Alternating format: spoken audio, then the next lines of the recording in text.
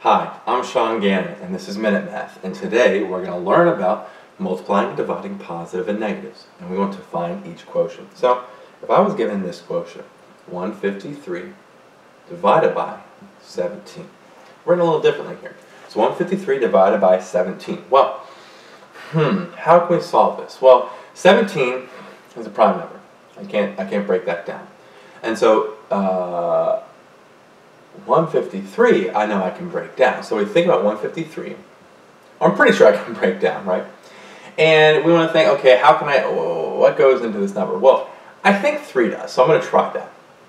Okay, and I could be wrong. So 3 goes into 153. Well, all right, 3 goes into 15. Well, 3 goes into 15, that's 5 times, right? 5, 3, 15 right here. 0, bring down this 3, and 3 goes into 3 goes into 3 one time, right? And 1 times 3 is 3, subtract 0, we're good.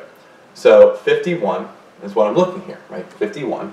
So 3 goes into 153 51 times, okay? Well, 51, is that divisible by 3?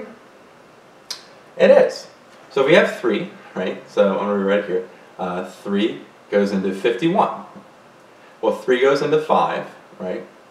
One time. 1 times 3 is 3.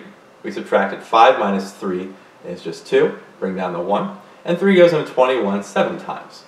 7 times 3 is 21. We subtract 0. We're good. And so 51 is 3 times 17. And now I'm kind of done breaking it down. So I'm going to rewrite this fraction to 17 in the denominator. It's easier for me to see. And that's division here, because that's really what's going on, right? 153 divided by 17, like this, right? So 17 in the denominator, the numerator, 153, is 3 times 17. Well, the 17s cancel, and now we're left with 3 times 3, which is just 9.